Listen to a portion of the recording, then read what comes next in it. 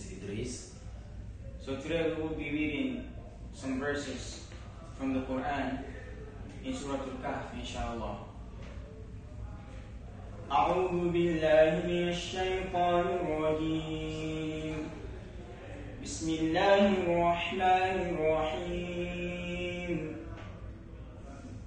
الحمد لله الذي أنزل على عبده الكتاب ولم يجعل له عوجا قيما لينذر بأسا شديدا من لدنه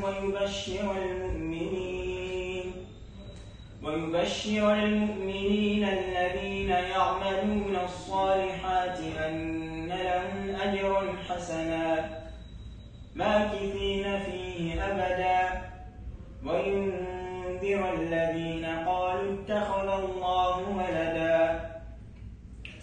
ما لهم به من علم ولا لآبائهم كبرت كلمة تخرج من أفواههم إن يقولون إلا كذبا فلعلك باخع نفسك على آثارهم إن لم يؤمنوا بهذا الحديث أسفا إنا جعلنا ما على الأرض زينة لها لنبلوهم أيهم أحسن عملا وإنا لجاعلون ما عليها صعيدا جرزا أم حسبت أن أصحاب الكهف والرقيم كانوا من آياتنا عجبا صدق الله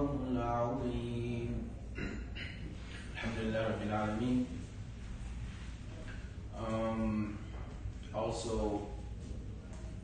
After reading the Quran, I would like to add another hadith or two